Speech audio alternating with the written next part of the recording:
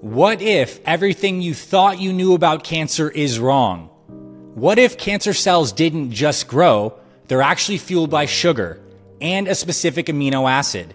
And what if one simple vitamin could literally make or break your body's ability to fight it?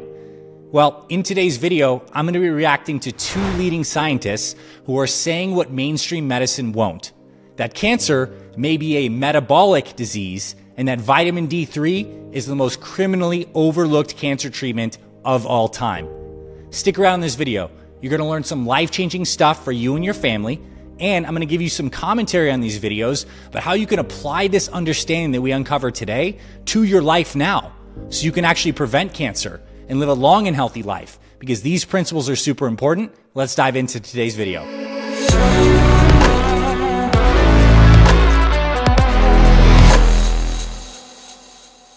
First off, if you're new to my YouTube channel, welcome. My name is Dr. Anthony Balduzzi. I'm a naturopathic doctor and the founder of the Fit Father and Fit Mother projects, leading health and weight loss programs for busy parents over 40. I've personally helped over 60,000 parents in over 100 countries transform. And I want to shoot this video today to use my platform to amplify this powerful message about cancer. Because right now there are millions of people struggling and cancer rates are exploding. And I'm not here to shoot this video to say that cancer is some simple topic and this is the end all be all. There is so much complexity to cancer, as you probably know and suspect. Yet, I do feel like what I'm going to share with you today through these videos and these researchers is powerful and is going to guide the way we approach and treat cancer into the future. And I also want to say this hits home for me personally. The reason I even got into health and fitness is because my own dad got cancer. He died when he was 42 years old. I was just 9 at the time. And through that tragedy, it inspired me to study health and fitness. So in a very powerful way, the reason I'm creating this video is because my family was touched by cancer and now I'm so passionate about health. Okay, so in terms of the causes of cancer, it is absolutely multifactorial. There are toxins, there are genetic causes, there are poor lifestyle choices like smoking. We're now learning though that cancer is a metabolic disease in a certain sense, meaning when you are overweight, obese, you have dysregulated blood sugars, and you're being bombarded by all this unhealthy stress and stuff, it can cause your mitochondria to not function well, and as a result, alter the metabolic pathways and either fuel or even create cancer growth. Now, it's been known for a long time that cancer cells have a different metabolism. They ferment glucose for energy, and they create acidic byproducts. This was discovered by German physician Otto Warburg. Now, this understanding is being expanded by Dr. Thomas Seyfried, who I'm going to show you a video of in just a second, who has discovered that cancer cells also ferment an amino acid called glutamine. And before I show you this clip, I want you to know that Dr. Thomas Seyfried is the real deal. He is a professor of biology at Boston College. He has over 150 different peer-reviewed articles, mostly focused on cancer. Listen to this clip, and you're going to see what I mean.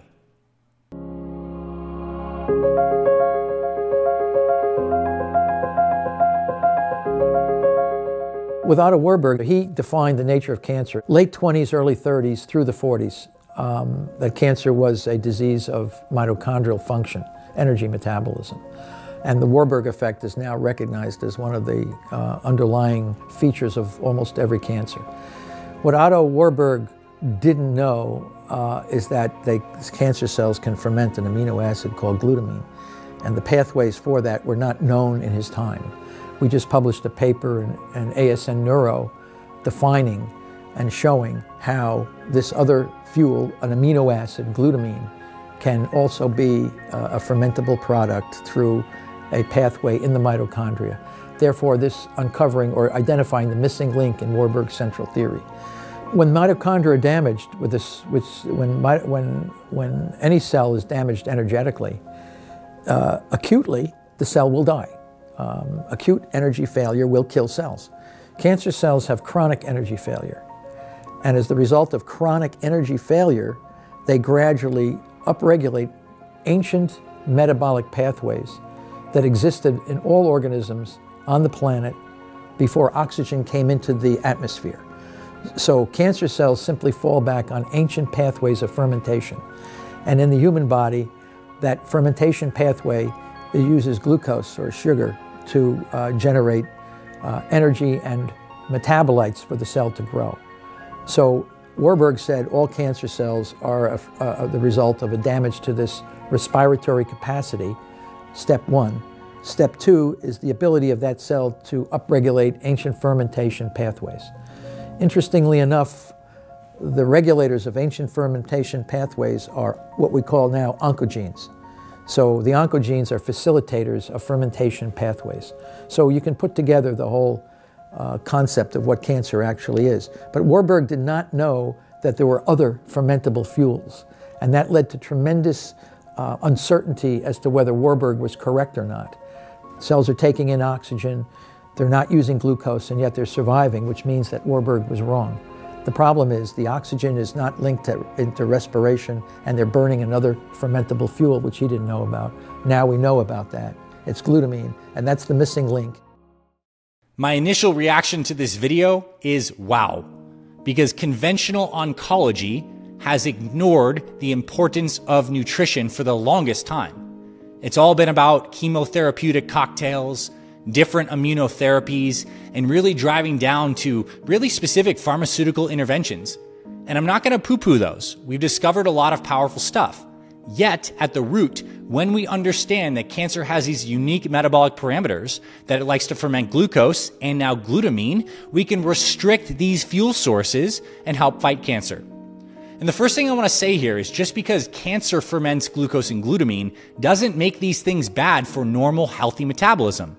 It just means in the treatment of cancer, we may find that the best course forward for most people is to be on a low glucose, aka ketogenic diet, that also has glutamine restriction. This is also a good warning for everyone to maintain your metabolic health.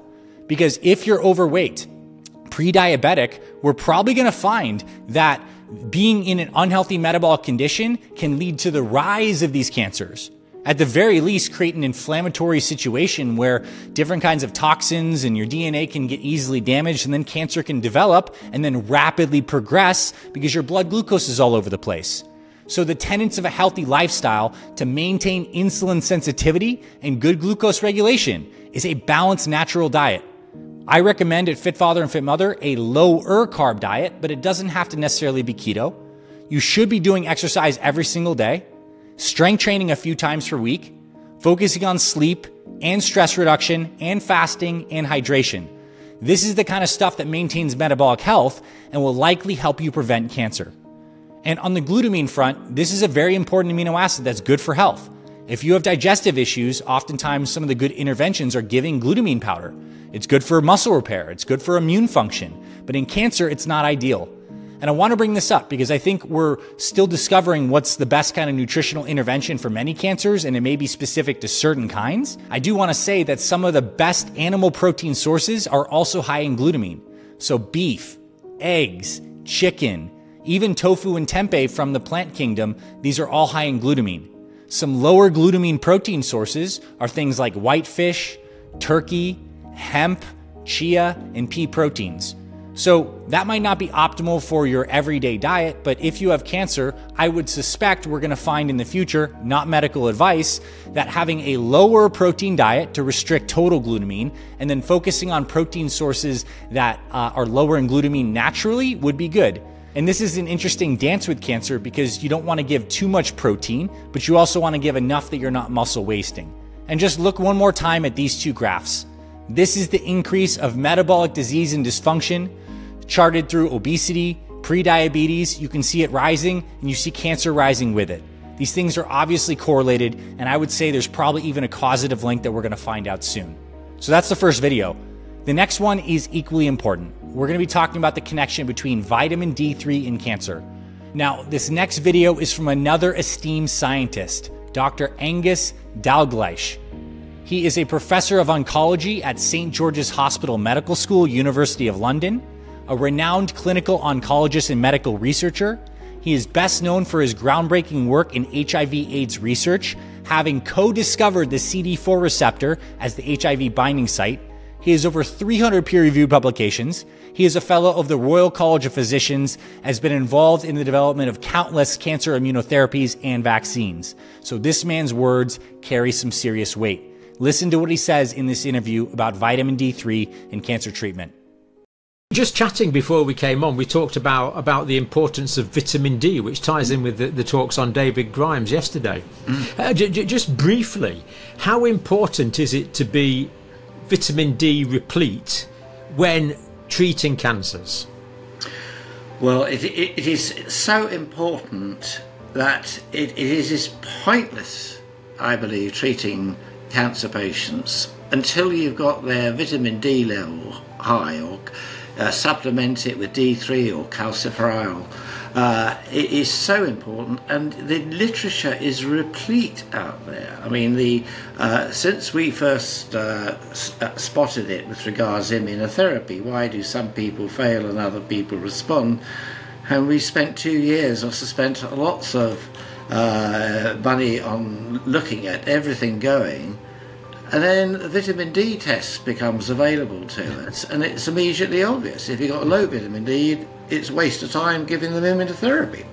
So if it's sophisticated immunotherapy treatments, some people respond, some people don't respond, and you find out it's the non-responders have got low levels of vitamin D and the responders have got adequate levels of vitamin D. Can it be that simple? It is that simple, and it revolutionised our treatment because we measured everybody's vitamin D before going on any treatment. We got it to a decent level, and that's why our randomised study using IMM 101, which is the heat kill bacteria we're talking about, that's why that trial showed a benefit. Look, here are the simple biological facts. All of your white blood cells, your immune cells, have vitamin D3 receptors. They also have melatonin receptors too. You think that's an accident? And what were we instructed to do a few years ago when immune health was particularly important for people? Stay indoors, don't get sunshine, stay stressed, work your ass off, and eat devoid foods that are ultra processed and don't have any of this good nutrition. That is a recipe for fueling cancer, for potentially creating it in some cases too, and for wrecking your health. Vitamin D3 is so critical, and many of you watching this video could be getting more into your diet. Now, here is the normal range for vitamin D3. It is considered adequate to have 20 to 50 nanograms per milliliter, insufficient to have 12 to 19, and deficient to have less than 12. And what we find from certainly people who undergo cancer therapies is if they're deficient in D3, they get poor outcomes. We see the same things in all kinds of infections. Those that fare worse are those that have low vitamin D3 status, so this is something to take seriously. And a vitamin D3 paired with vitamin K2 supplement is a really safe and effective way to ensure you're getting enough. There are long-term studies showing that taking 3,000 to 5,000 IUs is safe for most people. And if you want to be really precise, make sure you get a vitamin D3 test a few times per year, especially during the winter times when you may not getting enough sunshine. And I also want to say, we've really villainized the sun. And I understand that getting excess UV radiation can be damaging for your skin and cause photoaging. And if you get burned, it can absolutely predispose you to cancer. So there's some irony here. That being said, getting outside in midday sunshine every day for 10 to 30 minutes, enough that you feel the warmth and you actually enjoy it and you don't have any repulsion to getting out of the sun. The second your body's had enough sunshine, it's like, I've had enough. You want to go to the shade. There's an inherent feedback mechanism your body has. And it's really cool that you can get a lot of vitamin D3 from the sun. In fact, I have a little device that I measure out here in Arizona, and right now in midday sunshine around 2 o'clock, I can make around 50 IUs of vitamin D per minute. So I stay out there for like 10 to 20 minutes, I'm getting a good bolus of D3. I also think it's a good idea to eat vitamin D3 rich foods. This is like cod liver oil. This is cold water fatty fish like salmon, sardines, and herring, egg yolks, liver of all types. And there's certainly some plant-based sources of D, like mushrooms, but they're not as bioavailable as the animal-based sources. So for me, I get a lot of sunshine and I eat these foods on occasion. This is something good to know. I also want to say that stress tends to decrease your vitamin D3 stores. There are many proposed mechanisms for this. Some are that high cortisol levels prevents the conversion of inactive D3 to the active form. Others suggest that high stress can actually inhibit the absorption of vitamin D through the gut. I'll tell you this, one of the greatest things that relaxes my system is getting outside, getting some sun, taking some breaths through my nose, and breathing some fresh air. So I think there's just such a powerful effect to reconnecting to nature to support your vitamin D3 levels. This is really foundational, but kind of simple stuff, right? Get your vitamin D3. Make sure that you're giving your body the right kinds of fuels and inputs to support your metabolism. And for those that are unhealthy, carrying around excess weight, it's not just an aesthetic thing. It's not just even an inflammation thing. This might be literally damaging your mitochondria and leading to a progression into cancer that could be fatal. So I hope you're starting to draw these connections. The science is still young. I'm not saying that we know definitively that metabolic dysfunction is causing cancer. We certainly know that cancer expresses metabolic dysfunction and that it feeds off of glucose and glutamine, and that we can actually treat cancer more effectively by doing nutritional intervention. Now, if you watch this video to the end, I want to give you this little Easter egg too. You may have an intuition, or you've read some stuff online or seen some videos about EMFs, non-native electromagnetic fields that might be harmful for health. Things like 5G, which is being installed in terms of small cell towers everywhere, and then inside your cell phones. Well, I did a deep presentation on this that I'm going to link inside the description. It is an hour lecture on this. And one of my proposed ideas is the reason that EMFs can lead to increases in cancer is actually because they cause mitochondrial dysfunction. We know mitochondria do not work well when they're bathed in non-native EMF. And so even though the EMFs that come from your phone and from your Wi-Fi router are in the microwave range, they're not high powered enough to directly damage DNA. If they damage your mitochondria, alter metabolism, then a secondary effect could be the rise of cancer if this causative link is established. And I know at the very least, these non-native EMF fields will decrease your energy production and give you the feeling of anxiety. So if you want to learn more, check out my video in the description. It is absolutely free, and there's a really great Google document I created for that as well. My service to you and your family, because I want to educate you, help you return to natural living, and give you the tools and the support and the friendship to live a long and healthy life. If you're liking this video and finding it very valuable, please hit the like and the subscribe button. It helps me out tremendously and helps spread my work and health information to thousands of more people. It is a small act that you can do that is a massive service for me. So please hit the like button, subscribe if you haven't. I publish new videos every single week, and by liking and subscribing, you're telling the algorithm that you'd like to see more of my videos, which I know will really benefit your health. And finally, if you're loving this free YouTube content, then you will be blown away by the quality of my actual paid programs.